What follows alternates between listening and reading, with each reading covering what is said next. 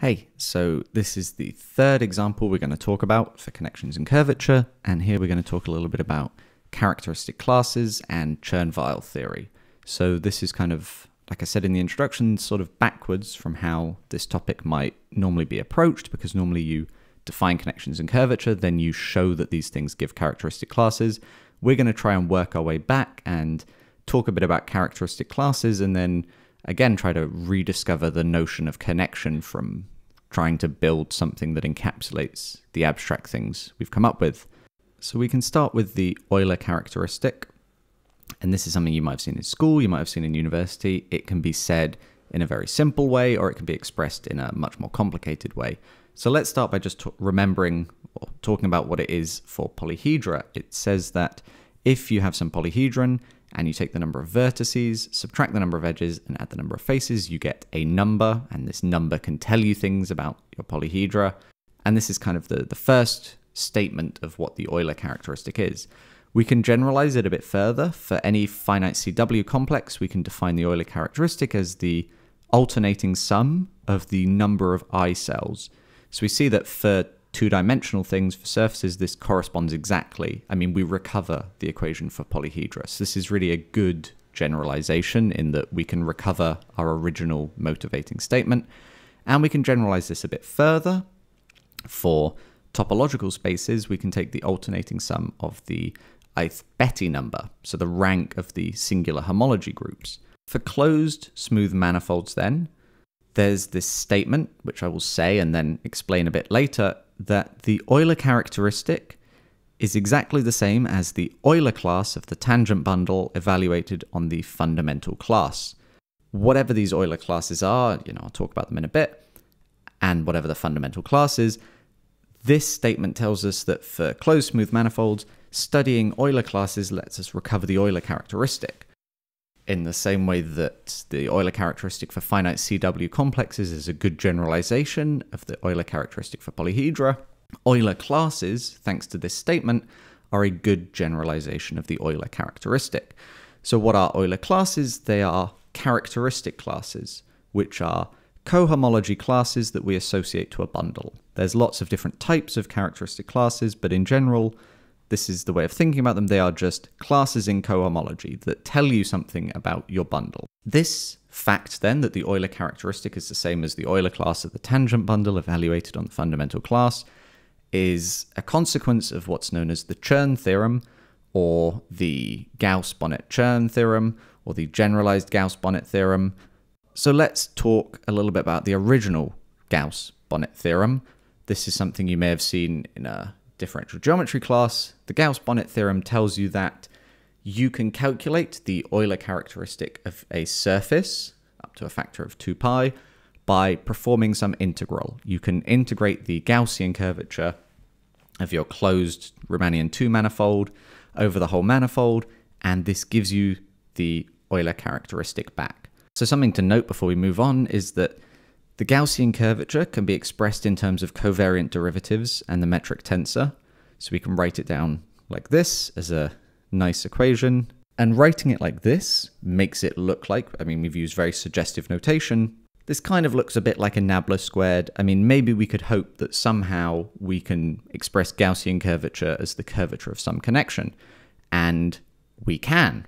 And this is exactly, doing this is exactly the generalization of the Gauss-Bonnet theorem that we just mentioned, the Gauss-Bonnet-Chern theorem. Let's be a bit more specific with what we mean here.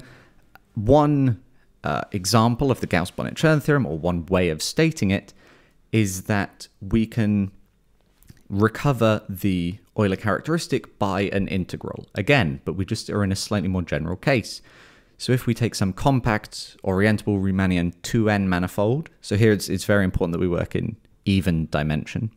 So we take some compact orientable Riemannian 2n manifold without a boundary, and we take the curvature form of the Levi-Civita connection, which is a connection on the tangent bundle. If we take the Pfaffian of the curvature form, and the Pfaffian is just some polynomial that satisfies a nice property, if we take the Pfaffian of the curvature form and integrate it, then again we can recover our Euler characteristic up to a factor of 2 pi n. And you can actually generalize this further. You can do it on almost arbitrary bundles with arbitrary connections. There's a nice paper about this on the archive that you can go and check out, but this is just one specific example.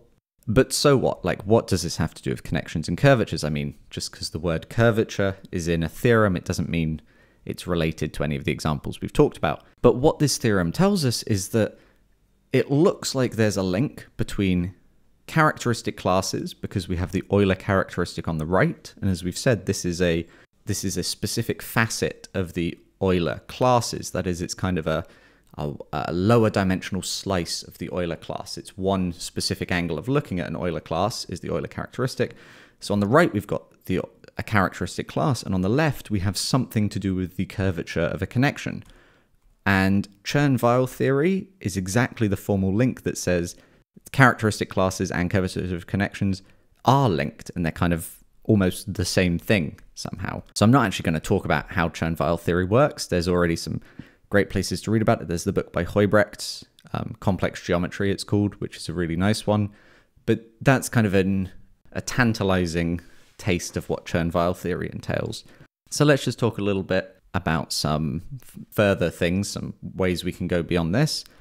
The Gauss-Bonnet-Chern theorem can be generalized to get what's called the Atiyah-Singer theorem, or the Atiyah-Singer index theorem. And this theorem is kind of everywhere throughout maths and physics.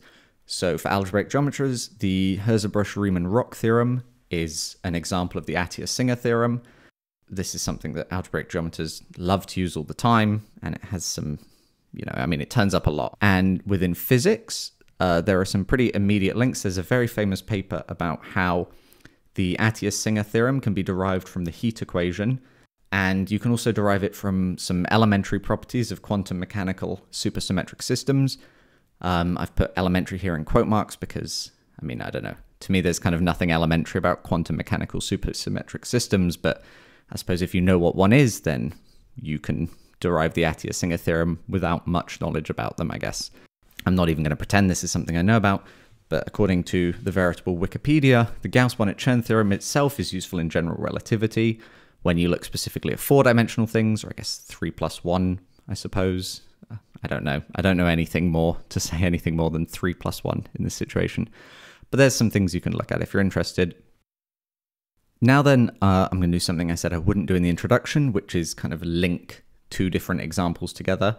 If we recall the first example, which was linear differential systems, we said that a connection was something that looked like D plus omega bar, where omega bar was some square matrix of one forms. And then the curvature, just by the definition of it's the connection squared, it's what happens when we apply the connection twice, can be simplified to D omega bar plus omega bar squared if we have some basis of flat sections, which by the Frobenius integrability we always can locally. Here when I say omega bar squared, I mean you have a square matrix of one forms. What does it mean to multiply two of these together? Here it means you multiply them like you normally multiply matrices, but when you have to multiply the individual components, you use the wedge product of forms. There are some other things you can mean by squaring a matrix of one forms. You could take the wedge product of matrices as well, and this is useful, but not what we want to do here. So here I really mean it's matrix multiplication with the wedge product. It's kind of the most natural thing you could do. So then d omega bar plus omega bar squared is a matrix of two forms, and we can take its trace. Here I'm just saying things we could do without really giving any justification, but we could take the trace of this matrix of two forms, and we'd end up with a two form, or more concretely, more correctly, I suppose, we end up with a bunch of two forms because we're doing everything locally. The Frobenius integrability theorem gives us local flat sections. We said locally our connection looks like D plus omega bar. There's a lot of local statements going on here. So we really end up with a bunch of two forms because we end up with a two form on each open subset of our cover, if we have a nice cover. Because of this, we end up with something that we can think of as a Čech cocycle in the de Rham complex. That is, we've got a bunch of two forms on each U alpha in our cover. So our cover is, say, U alpha, U beta, U gamma, blah, blah, blah, blah, blah. And you can show that you end up with a Čech cocycle. That is, it satisfies some kind of cocycle property on U alpha beta, on intersections. And if you do some classical homological algebra stuff using Ext, and you follow through what it means to get a splitting of a certain exact sequence and blah, blah, blah, blah, blah, you can actually prove that the check cocycle you get by taking the trace of the curvature of a connection is exactly the first Chern class of your bundle.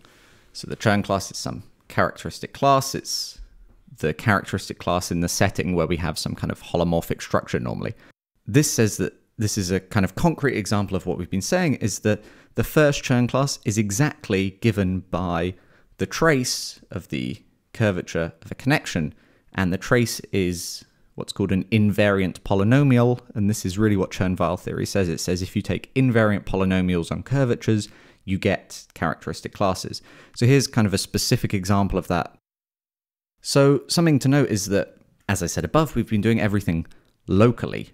By this I mean, we use the Frobenius integrability theorem. It tells us that everything exists locally. But if we do some more homological algebra, and we use something called the Atiyah class, then we can actually get a concrete link between how characteristic classes and curvatures relate.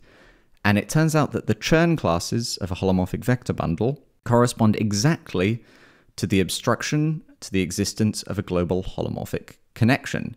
So what do I mean by that? I mean that if you have a holomorphic vector bundle and you calculate its Chern class in whatever way you want to calculate its Chern class, you could think of it as a principal bundle and then pull back the generators of the cohomology of B, I guess GLNC here, and look at what the preimages of these things are when you pull them back. You could calculate Chern classes using splittings if you're in the algebraic setting.